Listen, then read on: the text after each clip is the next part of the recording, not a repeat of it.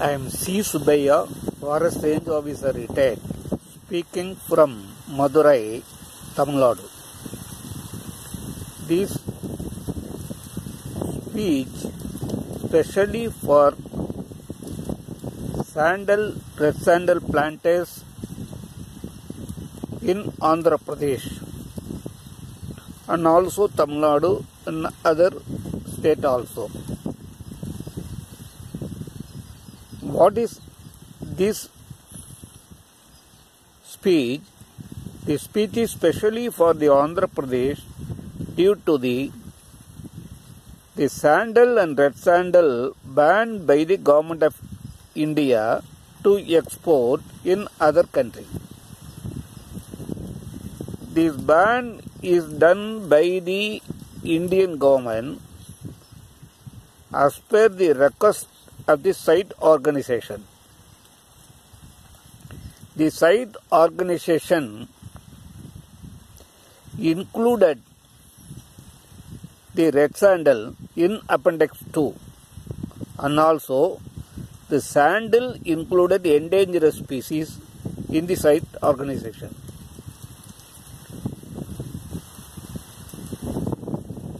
If any species in flora and fauna banned by the site organization are included in the Appendix 1, 2 and 3, it may not be export from one country to another country without the permission of the site organization. If red sandal and sandal we want to export to any other country, we must get permission from the site organization for the export. Due to that, we are not able to export sandal and red sandal to other country. That is one problem. Another one problem is the Andhra Pradesh government writ petition filed in the Supreme Court of India to red sandal may be included in Schedule 6 as a specified plan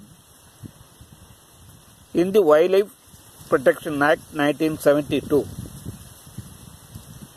If any species included in Schedule 6 as a specific plan, the so many rules and regulations and conditions will come according to Section 17 of Wildlife Protection Act 1972.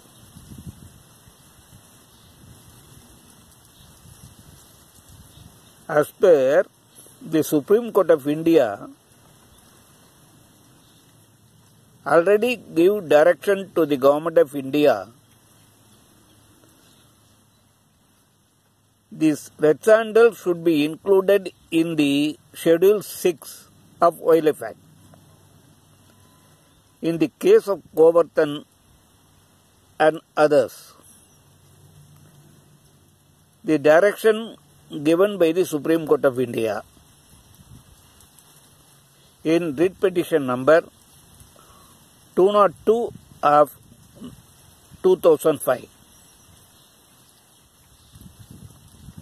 I come to know till the date the Government of India not included the red sandal in Schedule 6. It may be done by the Government of India. The private farmers from Andhra Pradesh and also other states will face so many complications and conditions may become, as per the section 17 of Wildlife Act. So, each and every time, even if it is a government of Andhra Pradesh and Tamilnadu and other states, they want to export the red sandal and sandal from India to any other country. They must get the permission from the site organization, and then we must get the order from the Government of India for export, and then only we can sell the red sandal and sandal to any other country, and also export from India to other country. But it is not an easy joke. We are not able to get orders each and every time from such organization. Though I want to success my brothers, those who are planted red sandal in Andhra Pradesh,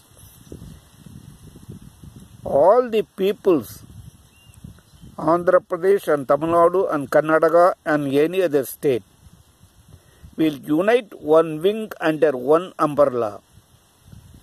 They should form one association, Redsander Planters Association. They can move the government and Supreme Court of India to get favorable orders for red sandal.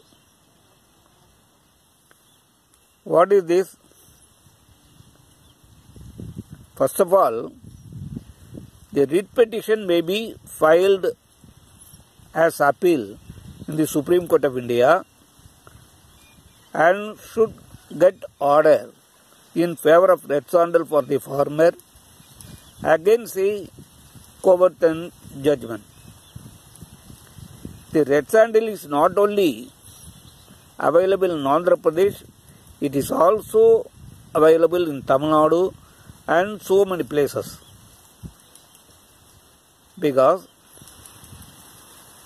we bring the matter to the site organization, it is a large number of red sandal tree is available in India in so many places, though the red sandal should be deleted from the appendix 2 of site organization, and then the ban will come to end for export. That is one thing. Another one thing, the writ petition may be filed in the Supreme Court of India